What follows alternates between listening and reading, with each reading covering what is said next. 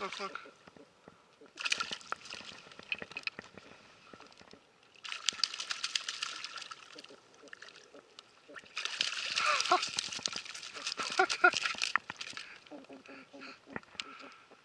Oh man. Oh, I hope these are friends. I hooked a small one. Look at the size of this one. Alright. Oh man. Alright, buddy. That was fun. Okay, so that was pretty interesting. I'm not sure if that larger robin was trying to eat the jig or if I interrupted some mating dance. Who knows? But I let those two go free, and here's another trip where I'm porgy fishing with a drop shot, and this one we kept for the catch and cook. Now in the last sea robin catch and cook episode, we focused on making stock from the rack and the head, and this one we're going to focus on roasting the tail meat. And for sea robins, cooking it on the bone makes a huge difference. The bone really allows you to roast or grill or pan fry the meat for a lot longer and impart a lot more flavor without overcooking it. You know, that's true for most species of fish, but it's especially true for sea robin. So there's that little drop shot hook. That Gammy Aaron Martin's drop shot hook, man, it works really well. And here's the best way I found to bleed sea robin. Just rake across the gills. You have to break through the gill plate, and then they'll bleed. If you just poke them under the membrane, nothing happens. So, okay. You make the cut along the backbone.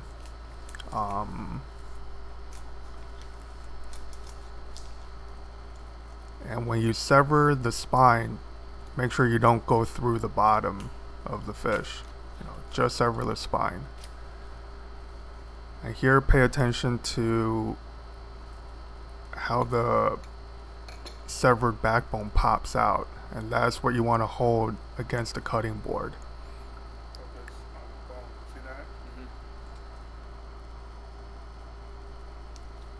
Now be very careful when you do this. You know, apply pressure mainly downwards towards the board and not across. And if you happen to slip, just know that your knife is going to travel in an arc.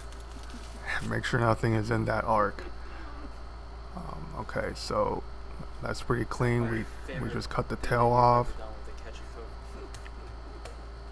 and then we'll clean up the bloodline a little bit, and that's it. Wrap it in paper towel, and that will keep, you know, for 3 or 4 days until we're ready to cook it.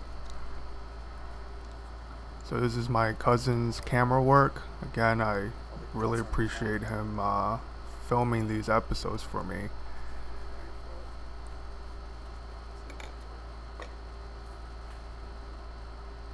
Okay, so that is now in the fridge, and we're gonna prepare the mushrooms. So these are king oyster mushrooms. The previous ones, I think those were just small brown button mushrooms, and you can use any combination of mushrooms. I would prefer like chanterelles and morels if you can find them.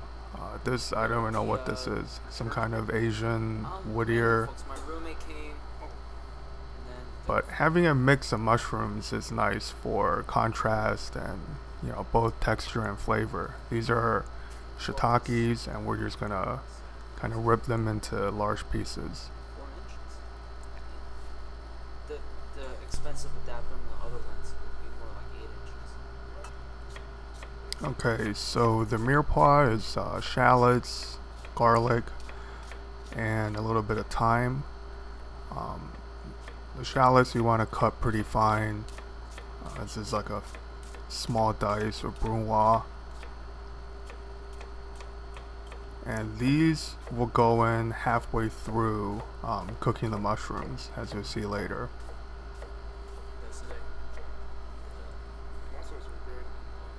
Butter.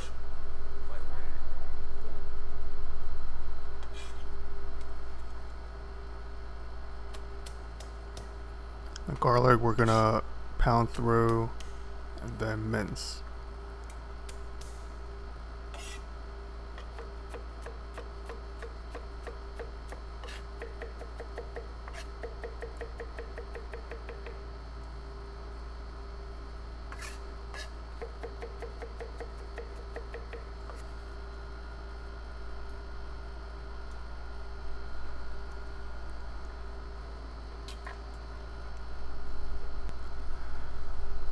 Alright, so here we're stripping the thyme leaves off of maybe 3 sprigs of thyme. You don't want to overdo the thyme.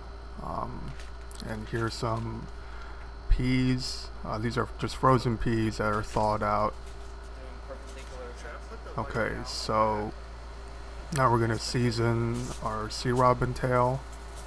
And lots of salt, lots of black pepper. Meanwhile, our frying pan is on the heat, so you want a pretty hot pan and you want the oil to be smoking. The oven is preheated to 420, so we're gonna get a little bit of heat in this fish and then finish it in the oven, and then we're going to baste it in a brown butter back on the stove top.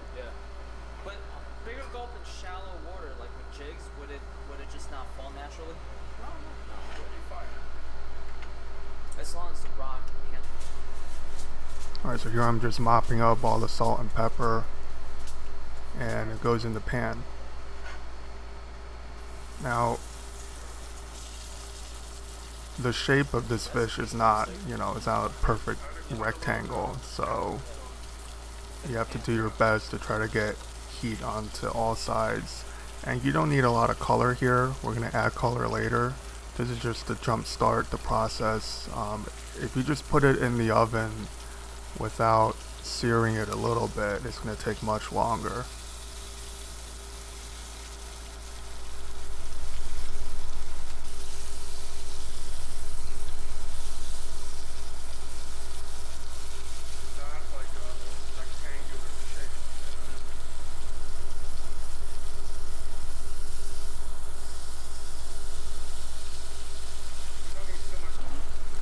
The oil I'm using is grapeseed oil.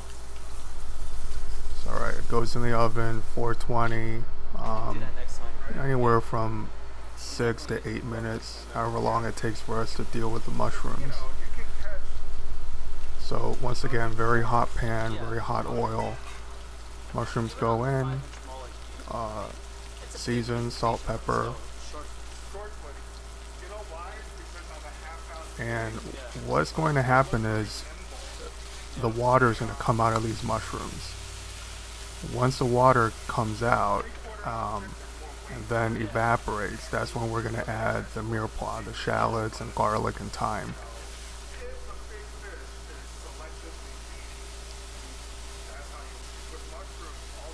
So now you see the water just coming out of the mushrooms. They've shrunk a little bit. One interesting thing about mushrooms is that they don't really overcook, so you can take them as far as you need to. Anyway, we're going to season the shallots, garlic and thyme.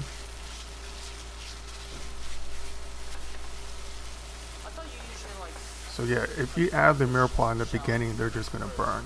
There's no point when the mushrooms are going to extrude all that water. So now you can really smell the perfume of the aromats, and now you start seeing some browning. Now, that's not going to happen until the water's cooked off.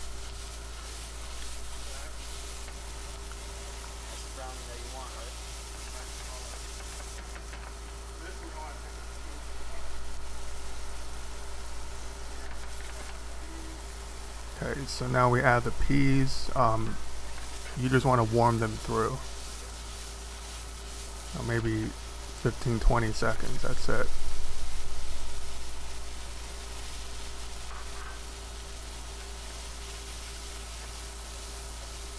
And you don't see this on camera, but I'm tasting. Taste and then adjust seasoning. That goes for everything.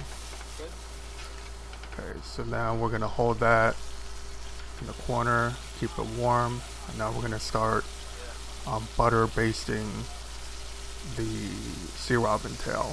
So at this point it's pretty much cooked. It might be like 90% cooked, but we're gonna bring it a little bit further, and this is why, you know, keeping it on the bone makes such a huge difference. You know, you can never do this with a piece of fillet.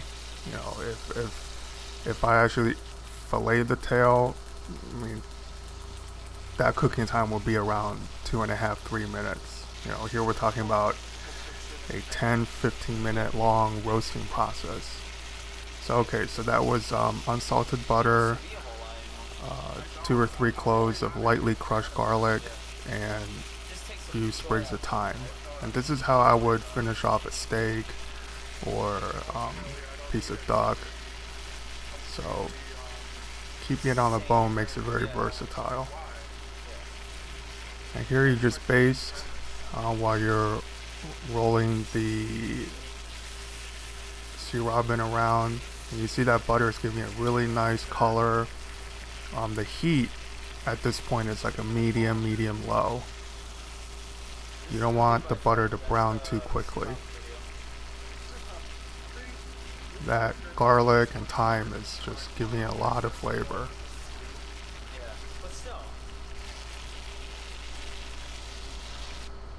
Okay, so here is a cute little fish dish that we're gonna plate on, and so the mushroom and peas go down first. Female voiceover.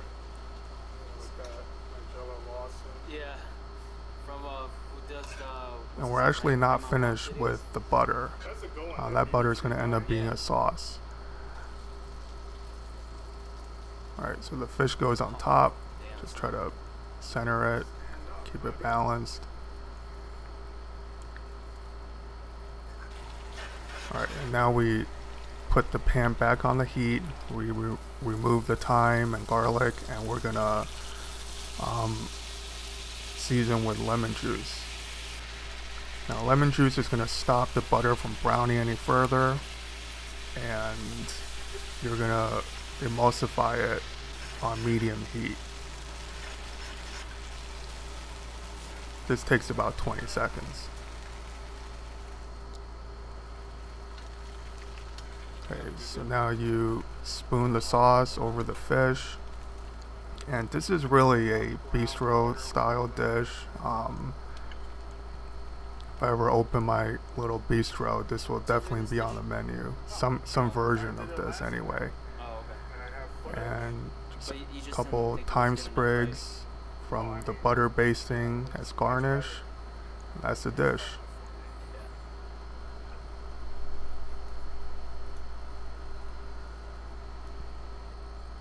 Here, just gonna show you how nice the meat actually flakes off the bone.